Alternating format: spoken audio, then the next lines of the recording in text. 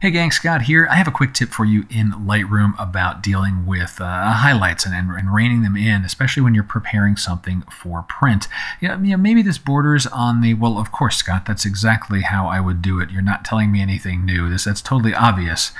But, there's been enough times where I've seen someone else do something that to them was completely obvious and to me was game-changing. I think, wow, this was great. I needed that tip. So maybe this is that one for you. So I'm working on this photo here, and I like the photo a lot. I really like the way that the sky shaped up.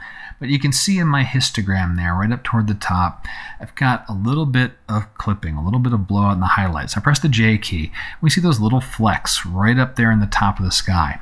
Now, I've already done a lot of work in the basic panel. Right? You can see, highlights have been pulled down, the white point's been adjusted.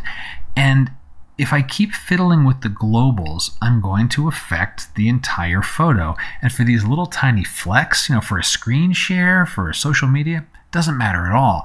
When you're going to do the print, you want to have some amount of data there, something that's not just blown out. Otherwise, it's the tone of the paper because no ink will land on these little bits of spots, and that can look a little awkward.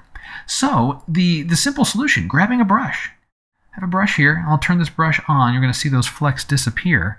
Well, what did I do with the brush? Let me just click on the brush or hover over it. All those little green little spots there, it's just a simple exposure, right? And just reducing exposure by a little tiny bit and just painting it in with a pretty weak brush. These aren't even full strength brush strokes. You can see that the flow and the density have been set lower. And I just built up a few brush strokes, just enough to make those little flecks disappear. So when I have the highlights turned on here, my show clipping, right? Before that brushing, the clipping is there. After, it's not, and I'm only treating that one little area of the photo that needed the work in print prep. So if you're really struggling to try to rein in highlights or open up shadows in a very select, very small area, don't do it globally. Grab a brush, start with a low density, a low flow, and just slowly paint that in to adjust and correct locally. Hope you found that helpful. You got questions, go ahead and drop them below. And until next time, my name's Scott Davenport. Have fun.